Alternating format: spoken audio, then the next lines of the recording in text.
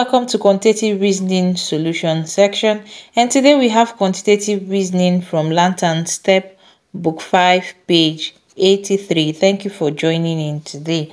And we have 6, 9, 4, 16, 4, 64, 25, 125 and 5. Thank you for joining in today, and to our new viewers, please do well to subscribe to this channel for more quantitative reasoning solutions and mathematics problems. So let's solve this. To find 6, we're going to have square root of 9 times square root of 4. So square root of 9 is 3 times square root of 4 is 2, and we have 6.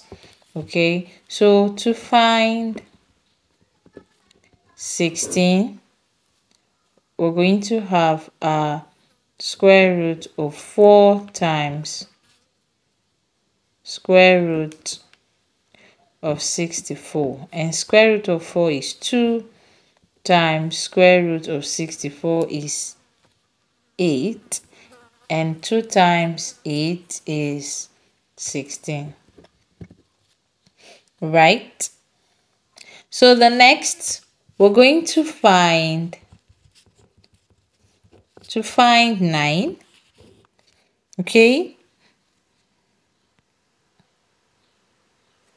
So using this pattern, we're going to have our square root. Let's assume our unknown there is y, square root of y times square root of 4, which is equal to 6. Right? So square root of y times square root of 4 is 2. So we're going to have equals 6 divided by 2. I hope we got that. Let me expand it. Here, square root y times square root of 4 is 2, which is equal to 6. So we have this. So when we cross this over here, making square root of y the subject formula, we would have this. So our square root of y equals 6 divided by 2 is 3. Okay, so remember we're looking for y.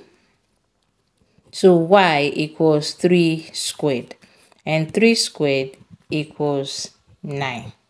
Okay, so that's how we got our 9. So we can do the same for 4 to find 4.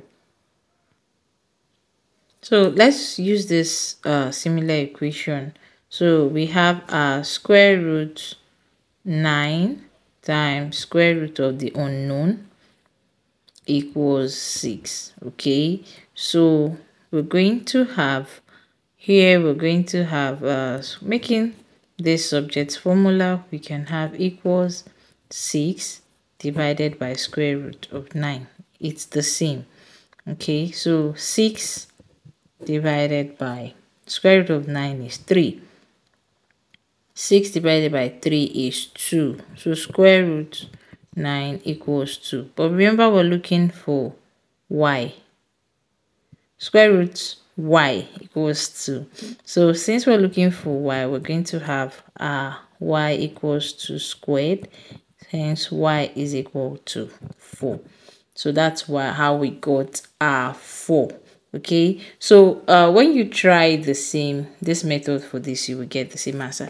Now there are also situations, I think in one of the exercise we have something like this where we do not have a number with a perfect square. Okay, so for this we're going to have to find this 25. Find 25. You simply divide 125 divided by 5 equals 25. So to find 125, we're going to have 25 times 5 equals 125. And to find 5. We're going to have 125 divided by 25, which is 5. Alright, do well to like and subscribe to this channel for more quantitative reasoning solutions and problems. Bye.